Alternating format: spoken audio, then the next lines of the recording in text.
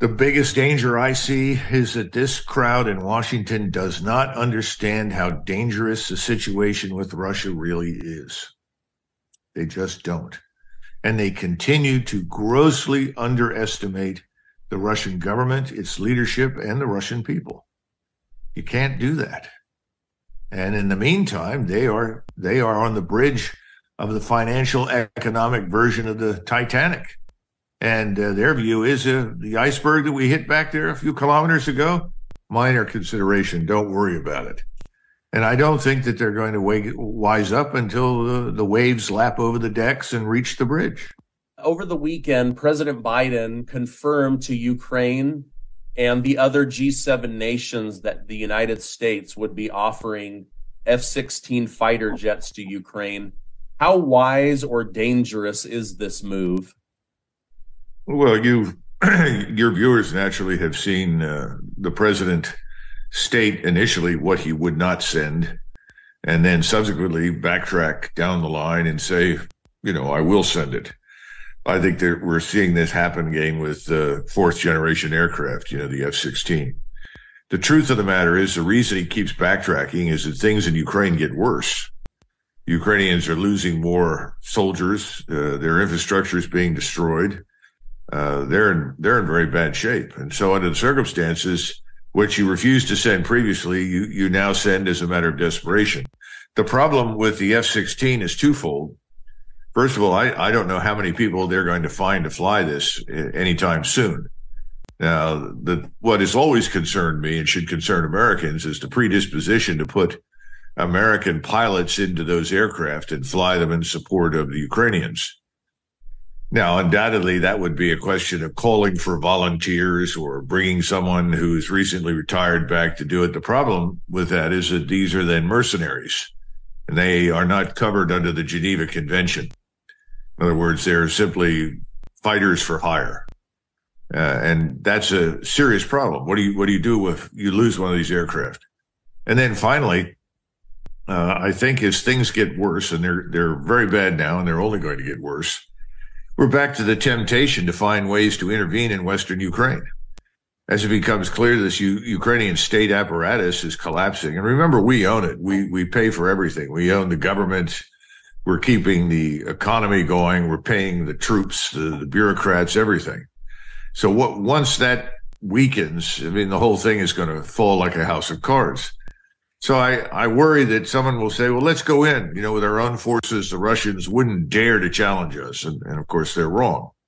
I think for many Russians who are extremely angry with us and the terrible damage that we have caused them by turning Ukraine into this platform for attack against Russia, they would welcome the opportunity to crush any U.S. forces that intervened, or for that matter, any NATO forces that did. So I hope we put that out of our minds, but I worry about that. Would that be like a coalition of nations, or specifically like Poland, or who do you think might make a move? And could they justify, like Poland, saying, hey, this used to be our territory anyway. We're kind of just taking it back now that Ukraine can't stand on its own two legs? Well, everybody in Eastern Europe can make that assertion and have some credibility.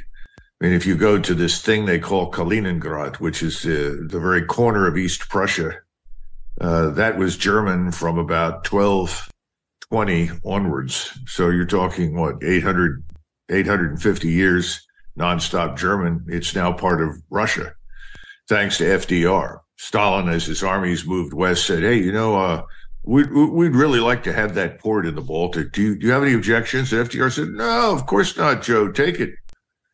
So now we have Russians sitting there where no one in their right mind wanted them. But the bottom line is, sure, you can always find the Hungarians, the Poles, any numbers of people that have controlled territory that's now under somebody else's authority. So that's part of it. But I think the bigger issue is this. Whenever we go anywhere, we always go as a quote unquote coalition. We have that as the fig leaf of legitimacy. But the truth is that other than the Poles, maybe some Romanians, although I have my doubts, and maybe a few Brits, the United States is going to be on its own if it goes into Western Ukraine. Now, it could be some of the Lithuanians want to go along. I don't know. That could be. But even in Poland, the enthusiasm for this fiasco is waning. The most recent polling data says that the Poles are tired of being overwhelmed by Ukrainian refugees. They're openly talking about the Ukrainianization of their country, which they dislike intensely.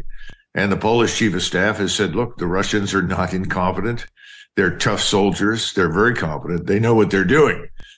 So I see evidence that people are sobering up.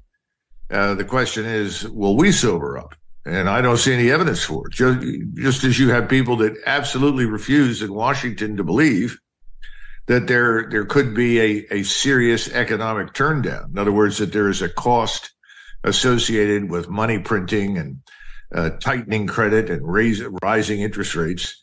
You can also find lots of people in Washington say, oh, the Russians are nothing. We're everything. We're invincible, invulnerable. It's very dangerous.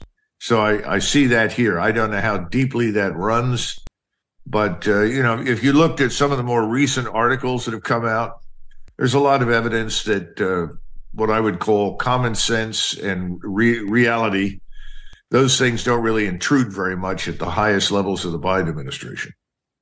Yeah. Well, if Europe doesn't make a move, we sure know that Wall Street is going to make a move. BlackRock is already meeting with Zelensky and talking about how they can, revitalize, bring life back, and how there's just so much money to be made. And I find it disgusting how, they look at this as just such a great money-making opportunity when there's human life on the line. Well, remember, the people that you're talking about here in Washington, or the financiers in Europe and the United States, whether it's Soros or Larry Fink at BlackRock, they're not interested in Ukrainians. They could care less. They have been very hopeful that Russia could be destroyed so that they could strip Russia of its resources.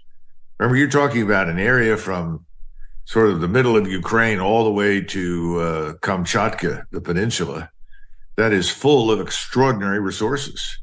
Everything from gold mines to extraordinarily rare minerals and rare earths and endless quantities of fresh water, wonderful soil, an abundance of food. We could go on and on and on.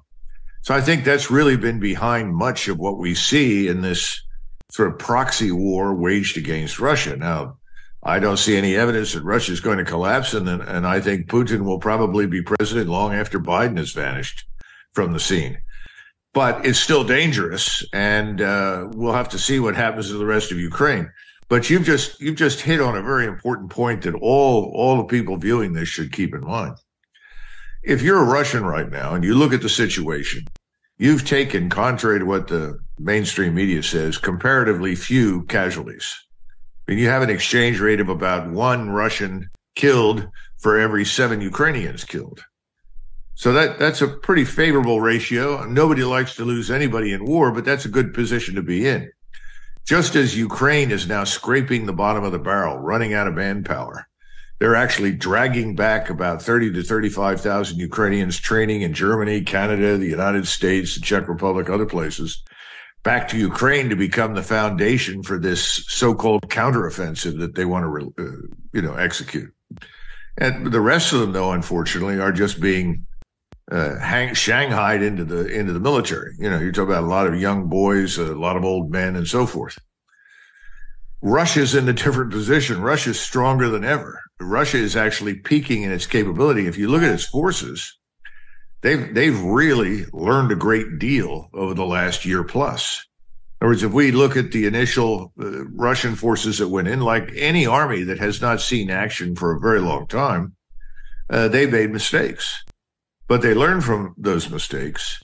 And there's a great report out from the Royal United Services Institute. It still has stupid things in it about the Russians lacking initiative and all that, but brush that aside and just look at what they talk about in terms of adaptation and innovation. And you see that the Russians have really produced a very, very fine force. And they're better now than they've ever been, and they're larger now than they've ever been, and they have more modern equipment, more experience. So when they are finally released and allowed to execute, and I think they're waiting for the Ukrainians to sort of exhaust the last forces at their disposal on another pointless counterattack.